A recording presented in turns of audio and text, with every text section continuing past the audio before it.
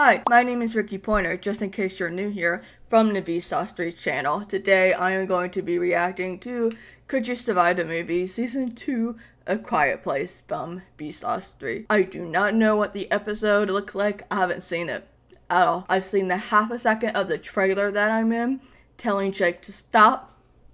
That's all I know. I'm nervous, very, very nervous. The full episode is 20 minutes long, so if you are a subscriber of mine who hasn't seen it, I'll have it linked down below. I'm only going to record or react to my part, so we're not gonna watch the whole thing. So let's get to the reaction part, and then I'll explain a little bit about how it all went on at the end. Also, if you're new here and wondering, why is this deaf woman wearing headphones? Like, why? I do actually have a video on why deaf gamers and the like wear headphones, and also a video about my hearing, my residual hearing. I will link those either up above, down below, or both, so check those out. If you're here from Vsauce3, welcome, and I hope you enjoyed the episode. And now I'm gonna go... Oh man, we're gonna go see. Did I mention this is 2 days before my birthday? This comes out 2 days before my birthday, so happy birthday to me. I'm not ready. I'm so scared. I'm not ready. I told myself I wasn't gonna put on makeup because I know I'm gonna cry. I'm already starting. Okay. Alright, let's do this.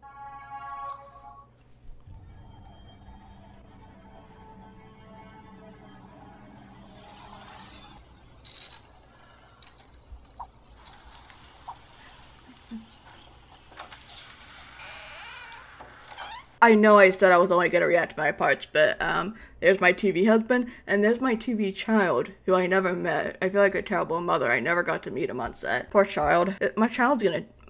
I let my child die and I haven't met him. He's gonna die, isn't he? Yes. Am I right? A bundle of laughs. But this one is, pretty... Jake's a beautiful man. I'm just gonna say that right now. I'm not scared to say that. He's a beautiful man.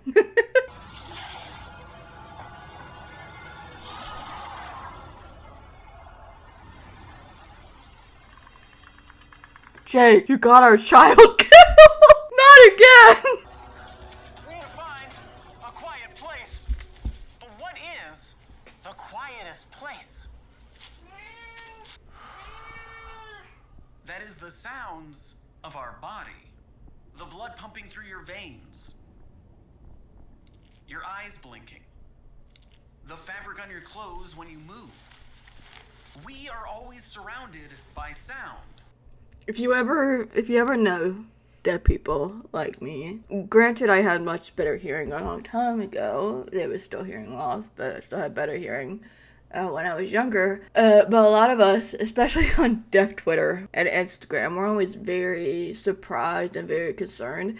And you'll see tweets and we're like, you mean this thing here makes sound? What? It becomes this whole thing where I'm like, what? Even though like I know scientifically, practically everything makes sound. That's just how that works. Still, we're all just like, what? It's so funny.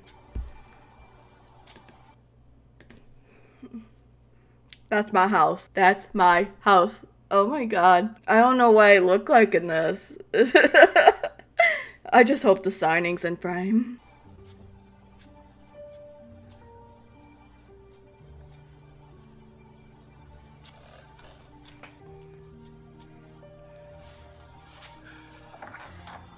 Oh, hey. Sorry to bother you. I'm just looking for a little kid. He's been walking around and... Yeah, sorry. Okay, that's my bad. So I'm looking for a little kid, and he's pretty loud, and you know, the aliens, they're pretty diabolical, so I've just been... No, I don't think they followed me at all. Hey, what are you doing?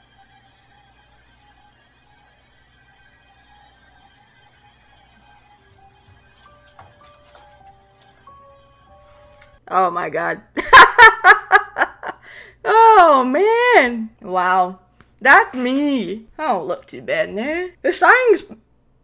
I feel like they probably could have zoomed out on the signing bits a little bit so it was a little bit more clear to see. You watch my Film Friday series with the videos that talk about the ones where there's like deaf involvement, deaf characters, the sign language, things like that. A lot of the times hearing people, they don't really record the signing. They don't really film the signing in frame well enough, and it happens in the actual Quiet Place movie itself as well. And a lot of us are like, we need, if you're gonna do the signing, if you're gonna film the signing, you need to show the signing. You know, don't leave signing deaf people out. But oh god, I already look at it and I'm like, man, there's things I could have done better. But so you've been able to keep yourself safe here from the monsters, but what's your secret? Okay, so I don't really know how to ask this. Yeah. in addition to reading lips, another way deaf people can experience sound is to feel it. Our senses are densely interconnected, and since sound exists as a physical vibration, it's not surprising that our senses of hearing and touch are connected.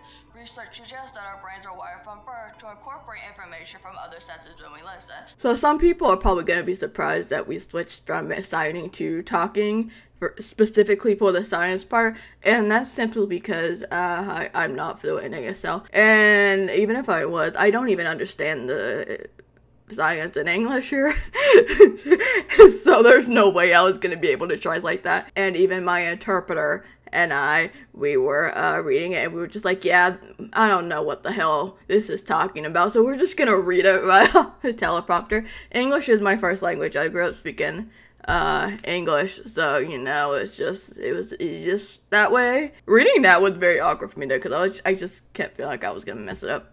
Some earplugs or some unplugged headphones, and put your hand on your device's speaker. We'll play 4 sounds. Guess what they are, and then we'll visually reveal each one.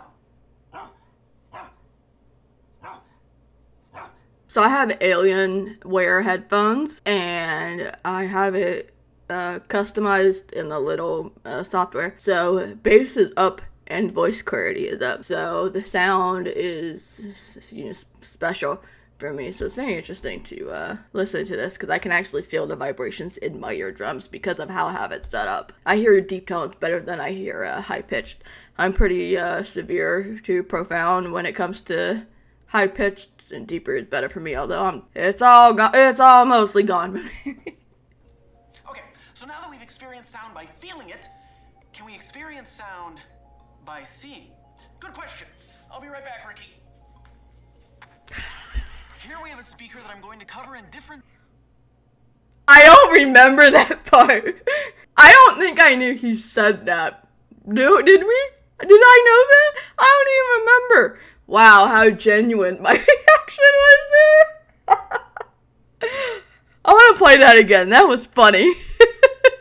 Good question. I'll be right back, Rikki. Here we have a speaker that I'm going to cover in different substances to help show the physical vibrations generated by sound.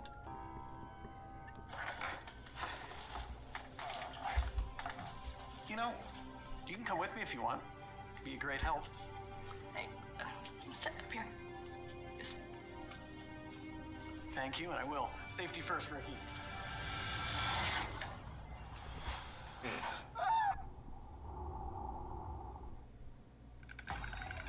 No, you save yourself, Rikki. I got this. Come on!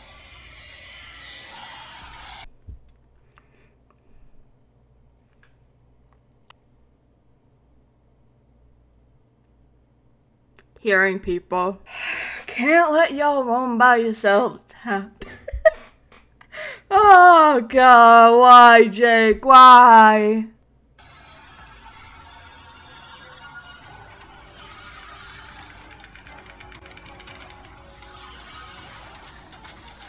I don't think we're gonna make it. And as always, thanks for watching.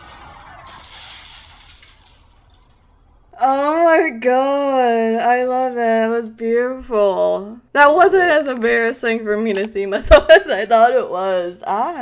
It's so much different when you don't have control over how others film you and know what you look like, and I had no idea what I looked like except for a couple photos. Don't know. So, oh man, there's a couple things I wish I could have done differently with like facial expressions and stuff like that, but I think you know, everybody's like that when they watch themselves on a project. So let's talk about what happened, right? You know, I was feeling very down about YouTube and stuff back in December, and just one day I got a Facebook message from Jake. We met years ago at Buffer Festival. We were both at we were both on the Science and Education panel in 2015, I want to say. We met, and, you know, I just got a Facebook message that said, hey, what's your email? You know, I want to talk to you about something. And I gave him my email, and it was basically just said, hey, do you want to be on a Quiet Place episode of Could You Survive the Movie Season 2? And I have been a fan of the show since season 1, and, you know, I love Jake. He's one of my favorite people, and so I'm gonna start crying while I'm talking about this, but, you know, it's just like, holy moly, I can't believe it. You know, I've always wanted to be in a YouTube original as well. I thought that would have been one of the coolest things ever. So to be a part of this, and for A Quiet Place, because I obviously a deaf person, right? You know, it's just, oh man. And, you know, of course, with everything that's been going on with the world, I was a little bit hesitant about it, you know. But I was just like, man, for one, people gotta work. But also, I was just like, man, this is like a dream come true. Like, I can't believe, you know. For one, this man is like, we need actual, you know, we need a deaf person, you know, in this. Well, even though Evelyn Abbott is a hearing woman, but, you know, regardless, whatever. It was just, you know, it was really nice. He's thinking, okay, we get a deaf person to be part of this. Someone who actually knows ASL, or at least enough to cover the script. Enough to cover the script. Not the science part, obviously, but, you know, the conversational part. So it was all a very last minute thing, and it was so much fun. And it had been years since I've been on a set, so. And everybody was so nice. I got an interpreter, and it took a minute to get into the groove of things, because, you know, obviously Jake is speaking to me, and so I'm trying to follow on.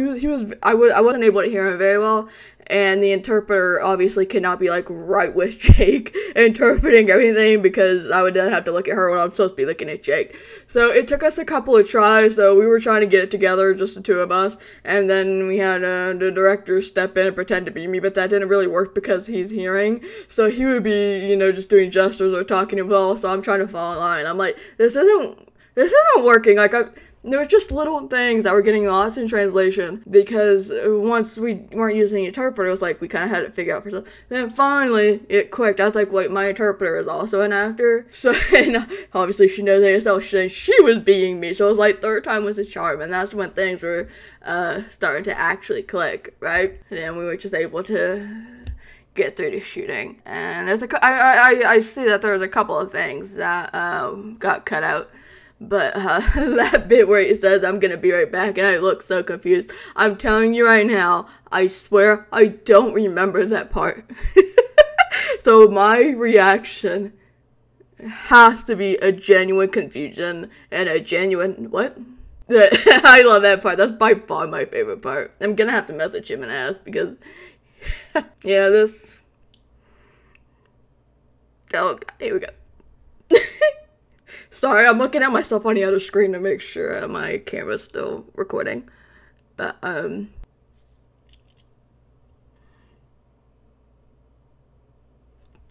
yeah, the crew was absolutely awesome, and, last week we had the premiere party, and I went to Los Angeles. I flew all the way from Charlotte to Los Angeles just to be able to see the first one of the 3 episodes that they were showing. A Quiet Place wasn't one of them, but I didn't care. It was nice to see Jake and David again, and my interpreter even worked pro bono for the event. You know, the videos were obviously going to be captioned, duh, but, you know, she worked pro bono so that I could, you know, follow along with everything else, and that was really kind of her, because we weren't able to get funding for her. I'm going to have to watch this again and again and show this to everybody.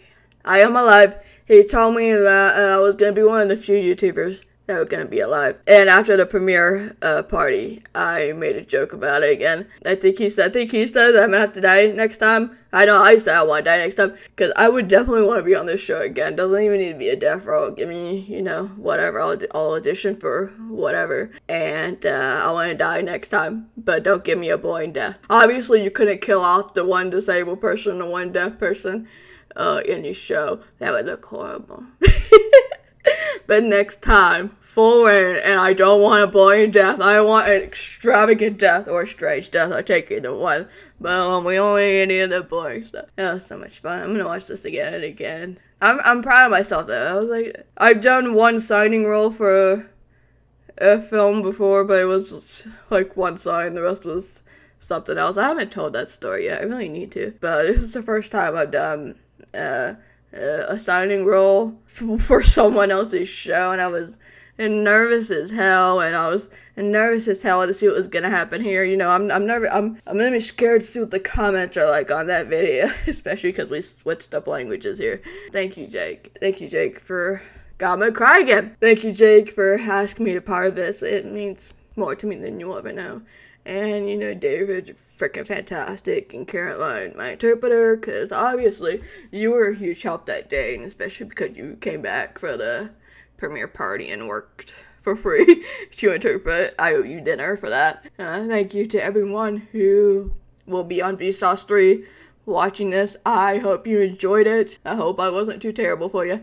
And if you're watching this on my channel, if you come over from there, hi, welcome. I hope you enjoyed the wild ride. That is my channel. And to those of you that have been with me for a while, I hope you enjoyed the episode. I really do. And I hope I make you proud. Thank you for watching. I'm gonna go wash my face and watch this a million times more. Subscribe if you have not yet. I would love to have you. Thank you for watching, and I will see you later.